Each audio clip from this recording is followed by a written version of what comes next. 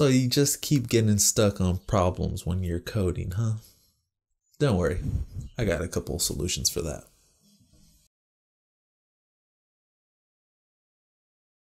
What's going on, everybody? It's your boy Kilo Loco, and today I'm gonna share 3 little tips that I use personally whenever I get stuck on code, so that, hopefully you can implement them and you can get unstuck yourself. Yeah, because nobody likes to be stuck on a problem. It's like the worst. It's the worst thing. So the problem with us developers is that we're constantly problem solving, right? And we're always just essentially using code to fight off our little problems that we're dealing with, whether it's, building the app or something specific in the code or whatever it is. We're always problem solving, right? And sometimes you're just not equipped with the solution right away, right?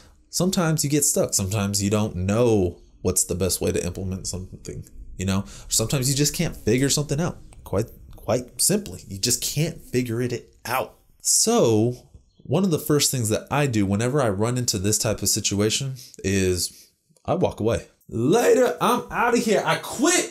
Maybe not to that extent, but I do walk away. Just I have to get away from the problem. So what I'll actually do is, whether it's, like moving my body or moving myself in the code, I just have to walk away from wherever the problem actually exists. So one of the things that I like to do is I'll just go for a walk, maybe I'll get up, I'll walk around, maybe get a little bit of fresh air, and just being able to walk away and let my subconscious mind kind of work on it will definitely help.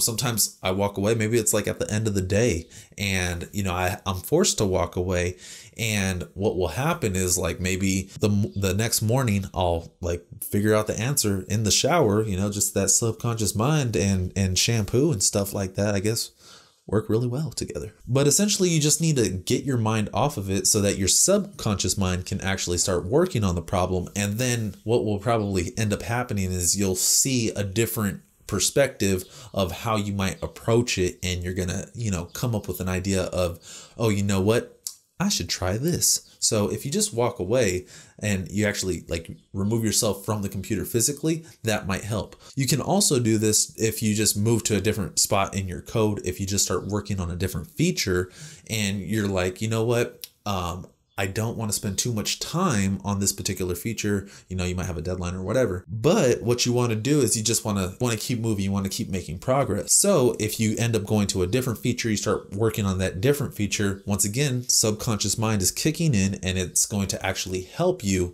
solve that problem. And then you might come up with a different way of figuring it out. The second easiest way to get unstuck that I personally use is I actually write out the problem, like physically. Like I have to physically write it out, because I can do a whole lot of stuff in my head, and sometimes I'll just sit there for a while just thinking about how to fix this problem.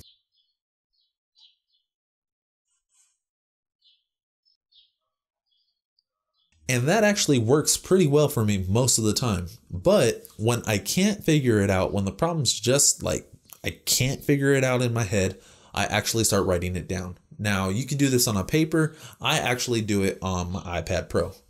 So for me, it kind of looks like this. I'm just drawing on it, and I'm doing like a square there and a circle there and all this other stuff. And what that's going to do is it's actually helping me visualize what's going on and what parts of the problem I'm actually trying to fix. Because if I keep thinking about it, what will happen is I'm going to end up losing track of some important piece of information, because I just have so much going on in my head. But when I'm actually relaying that information to a paper or to an iPad in this case, then I can, free up some of my good old-fashioned Kilo Loco processing power, and I can start focusing on the different parts of the solution, and I can actually start seeing how it's all going to fit together. So just write it down, and that usually can give you a better perspective on what you're actually trying to accomplish. And then the last thing that I usually do, and this kind of goes with writing it down, it's just breaking down the problem into multiple problems, like smaller problems. You just break it down,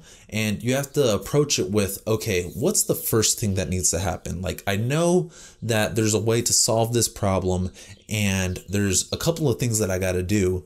but what's the very first thing that I got to do? And this is actually a huge problem for a lot of beginner developers. That the people that reach out to me the most are people that can't break down this larger problem. Like they'll have this entire thing that they're trying to accomplish, and they just pretty much say, I can't do this. I don't know how to do this, but they don't understand the concept of just being able to break it down. And being able to break it down is just as simple as asking yourself, okay, what is it that I'm trying to accomplish? What is it that I'm trying to accomplish? Okay, I'm trying to accomplish this. So if I'm trying to accomplish this thing, what is this thing made up of? And then once you're able to say, okay, this thing that I'm trying to accomplish is made up of this piece, and that piece, then you can start accomplishing breaking down the entire problem and actually finding the correct solution by just, fixing this part,